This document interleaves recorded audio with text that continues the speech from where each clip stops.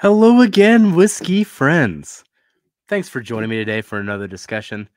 I got a topic today. When it comes to these topics, they always come from Instagram, Patreon, or YouTube comments, something where I feel like a video response is warranted.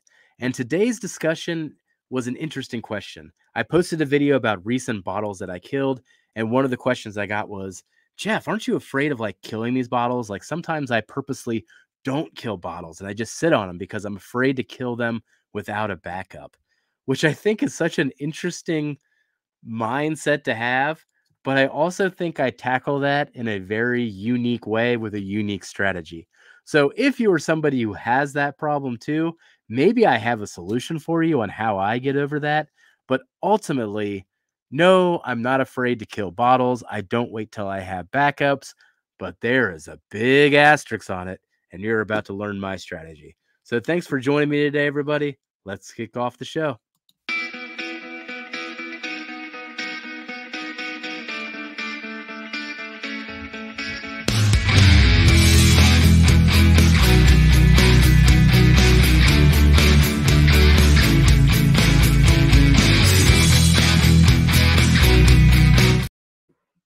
All right. So today's whiskey discussion. Should you be afraid of drinking and killing bottles that are irreplaceable, maybe limited releases, or if you don't have backups for them? No. Space is finite. I don't know what everyone else is dealing with here. I literally live in a 8 by 2 area. I mean, that's all the space that I have in this basement. I got this shelf, and that shelf. And anything that exceeds that is going to end up on the floor next to me, like there is 20 bottles on the floor next to me right now. And it drives me nuts because I don't have enough space for the bottles that I have. So space is a luxury. So when you're hanging on to something for a very long time, come on, it's time to kill that thing. Now, there's always a time and a place that you can kill things. If it's a very special bottle, yeah, okay. Maybe you put that one to the side and you kill it during a bottle share, you kill it during a special memory. But otherwise, it's just taking up space, and there's going to be diminishing returns based on the amount of air in that bottle if you're hanging on to it for as long as I do sometimes. I mean, as I say that, what I just said out loud about not being afraid to kill bottles, with that said, some of the bottles that I have on the shelf are 4 to 5 years old still. Now, they're still mostly maybe halfway full. That's just the life of the bottle, of that particular bottle that's been on the shelf. There's nothing that's guarding it, or I'm not drinking it because I don't have a backup. No. Now, I do understand, though, the concept of here is this special bottle, here is this limited release. I don't have a backup, and there is no way to get something that tastes like this ever again in my lifetime. So what do I do about that? Do I just kill it and enjoy the moment and it's gone? Do I wait until the perfect moment arrives that I can kill that bottle? I mean, there's a lot of different strategies that you can go about that. But when I saw this question and we talked about the bottle kills that I recently did in 2023, because I have been slaughtering things on the shelves, desperately trying to make space so that I can get these bottles off the floor. But recent ones that I did kill, as an example, I got the Barrel Dovetail Batch 1, and I also killed the Barrel Seagrass Batch 1. Now, when I say kill, that's not entirely true. I didn't finish all of them. Essentially, what's happening, and this is my routine when it comes to anything on my shelf, once it gets to the halfway point, there is an expiration date that's going through my head.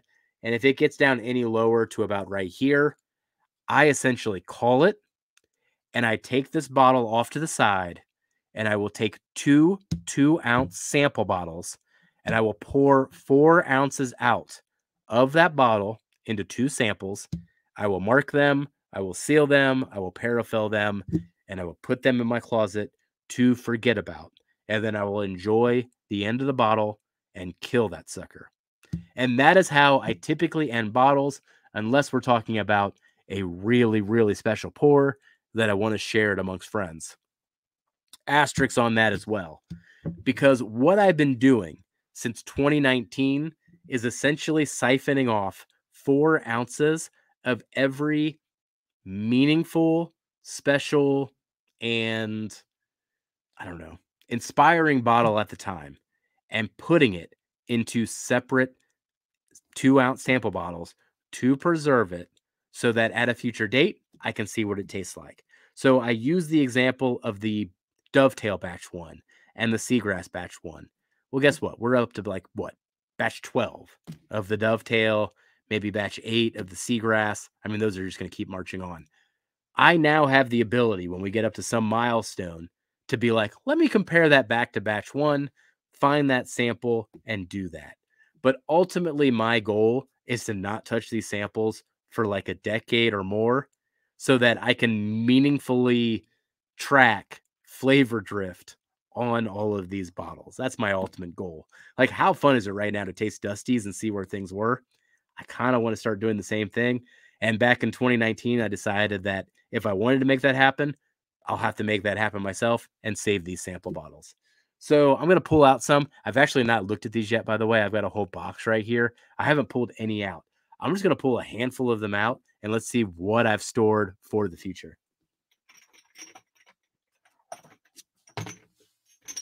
All right. Ooh, that's a really good one to start out with. Okay, so this bottle's done. This box, by the way, is going to be a combination of 21, I guess 22, based on what I just pulled. But here is an OKI 10-year batch 29. So I've got this in a 2-ounce sample bottle, and you can see how I sealed it off here to try to keep all the air and just kind of keep it concentrated here. So this was a bottle. This was actually my first OKI, if I've got the batch numbers right in my head. So I'll know what MGP tasted like when it was distilled in, I think, 2016 in this case, and released in 2016. I've now got that preserved. Maybe that'll come in handy someday for some review on the channel. Okay, here's another one. I love this one. Joseph Magnus Cigar Blend, batch 28. And yes, I know, Darrell, my handwriting's awful. But here's a batch 28. What are we up to now? Batch 150? That'll be a good comparison at some point. What did these used to taste like, especially if the hype on the cigar blends comes down? Ooh, here's a, oh man, we're fitting a theme right now. I clearly pulled these all from the same spot in the box. OKI batch 39.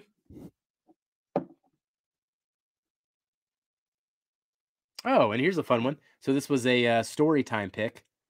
Thanksgiving, NASA Family Reserve American Whiskey, finished in stout. So you can see what I'm doing here. I'm just trying to catalog these and save these over time. I'm going to pull from the back here. A Doc Swinson 15-year from NASA Liquors. Kentucky Owl batch 9. Bardstown Discovery 7. So you kind of get the point, right? Like, I never really like kill barrels per se or bottles per se. I have a little system in place to preserve them. And I think it's an ingenious system. I mean, I can pull these things out at a bottle share, at a tasting, one-on-one with a friend. Hey, you ever had this before? Oh, no, I got into bourbon after that point. Well, let's go back and taste it. I'll show you what everyone's been talking about.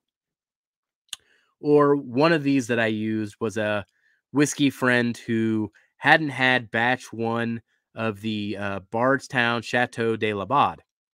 Well, I had 4 ounces siphoned away in those 2-ounce bottles. I gave him one of the samples so he could try. Perfect use for it. That's exactly what it's there for. It's there to preserve it. It's there to encase it. And all it takes up is a little bit of space in this closet over here. And I just put them in there and forget about them.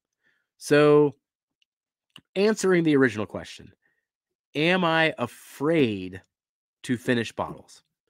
No, because I have a system for that, and I can still enjoy these, at least on a very limited 1, maybe 2 more times basis.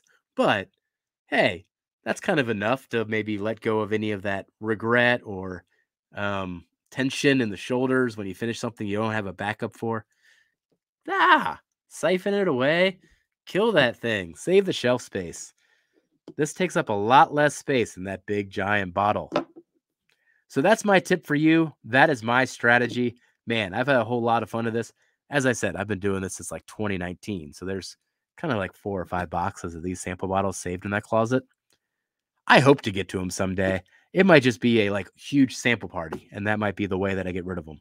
But either way, I think that'll be fun. 10 years from now, 20 years from now, this is a long-term game. Hopefully I got a long run to go. Well, that's how I want to answer that question, everybody. Not afraid to kill these things, but asterisk, I do save 4 ounces of it. So hopefully you learned something. Maybe you keep this strategy with me. I think it's a good strategy to have, and I'd recommend it to everybody. All right. Well, I'll catch you later, whiskey friends. Let me know if you have a strategy or if you like the strategy in the comments. I'm very interested in reactions of this one because I don't think a lot of people do this. So maybe it's a weird thing to do. I don't know. I think it's kind of a logical thing to do, but interested in your perspective. Thanks, everybody. Bye.